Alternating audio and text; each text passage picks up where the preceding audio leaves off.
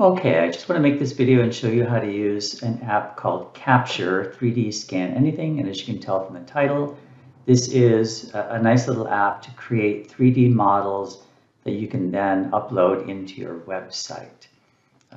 Anyway, so what you need to do is download or go to the App Store and then download the Capture program. Okay, so now what you need to do is open up your app and then find an object to scan. Now I will tell you it's a little bit difficult to do a scan with this app because you need the forward facing camera. So the camera that you do, say if you want to take a selfie, it won't work if you use a backwards facing camera. So what you need to do is find your object and then hit the start button. Now again, it's going to be hard to hold, but you can actually do it if you try. So, and then go ahead and make your first scan and then follow the next set of instructions. Okay, so what you need to do is go to your app and then click sign on. Now you get to sign on by clicking on this little button here. And then once you sign in, you'll see, or once you click on that, you'll see this little sign in. So you need to have an email and a password.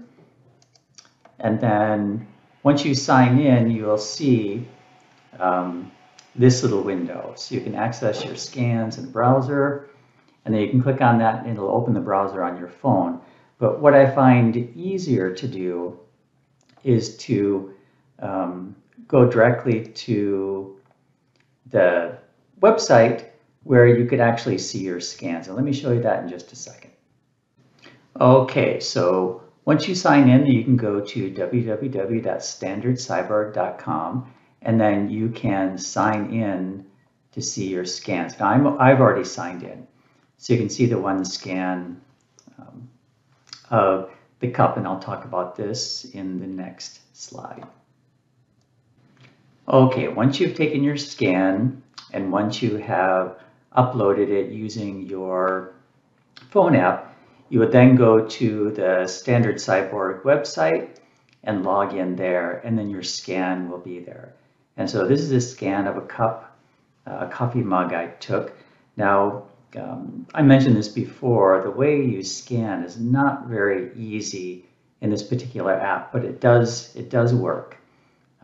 Anyway, so here's my scanned cup. Now let me click on it. And then as you can see, I can move this all around. Now I did not scan the back.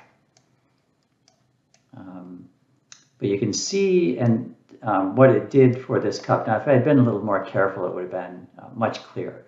But you can imagine going into a museum and scanning an object and then having that. Now, you can download these. I haven't had very much luck in terms of getting these assets. This is called an asset into something like Adobe Aero just yet. I'll keep playing with this. But you can share it. So click on the share button and you can get the link here, and then you can add that to your website.